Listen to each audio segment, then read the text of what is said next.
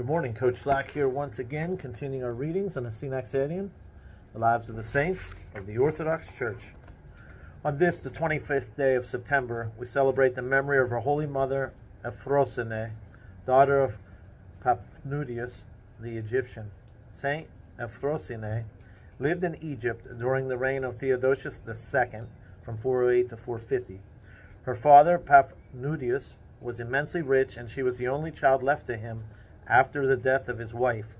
On her wedding day, unknown to her father, Euphrosyne cut her hair, put on male attire, and left home for a monastery, where she was accepted as the eunuch Smaragdus. Fervently desiring to unite herself to Christ, she gave herself so entirely to every ascetic contest that, after a while, no one would have guessed that a delicate young woman owned that emaciated countenance and dried-up form.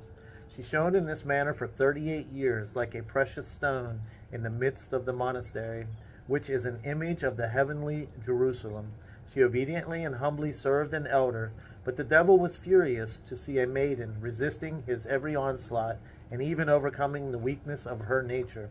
He provoked some monks to become jealous of her godly conversation and made the beauty and charm of her character that ascetic labors could not entirely conceal a stumbling block to others.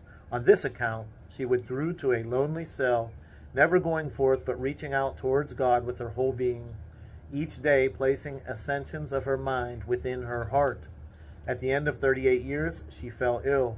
Among all those drawn to her bedside by the renown of her holiness was Paphnutius, who had never got over the loss of his daughter. God let Euphrosyne know that the time of her departure to the eternal habitations was at hand. So she told her father who she really was, to console him in his declining years. She enjoined him to give the monastery the inheritance he had kept for her, and to see to her burial. Thereupon she gave up her soul to God in great peace. But Paphnutius, thunderstruck, fell senseless to the ground. When he came to himself, he realized that it is a sin to bewail those who, leaving this life of sorrows, have won everlasting life, and his tears were changed into joy.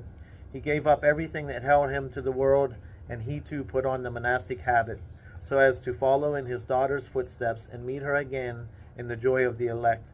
He took up his abode in her former cell, where, after living righteously and pleasing God for 10 years, he in his turn fell asleep in peace.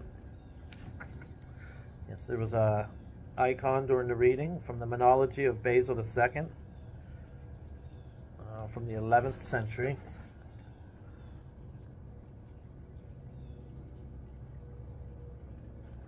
Through the prayers of thy saints, Lord Jesus Christ, have mercy upon us. Amen.